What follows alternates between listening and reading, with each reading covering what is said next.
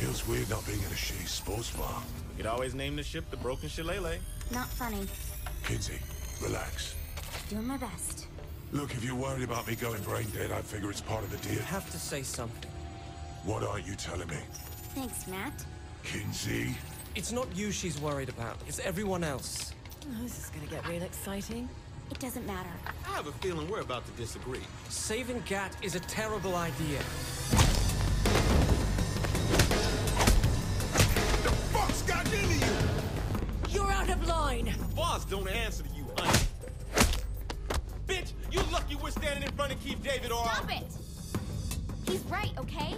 It's a terrible idea. In order to save Johnny, we have to tap directly from our ship into his mind, and that means Zinya's going to know exactly where we are. You're asking Matt and I to paint a target on humanity's last chance so that you can go rescue someone we've never even met. And what's even stupider is that we're going along with it. That guy you just beat the shit out of is risking everything to save your friend. And you want to know why? Because we can't save ours anymore. Oleg is dead. Viola is dead. Earth is dead. So how about you stop being a fucking asshole and say thank you for giving us the hope you'll never have. I'm sorry. Yeah, well... You could have killed me back in Steelport, but you let me go. I can forgive a few punches. Okay then. Get in the chair.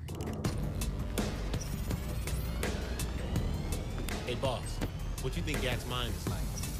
No idea. But if I had to bet, I'd say either a shooting gallery or a Freckle Bitches.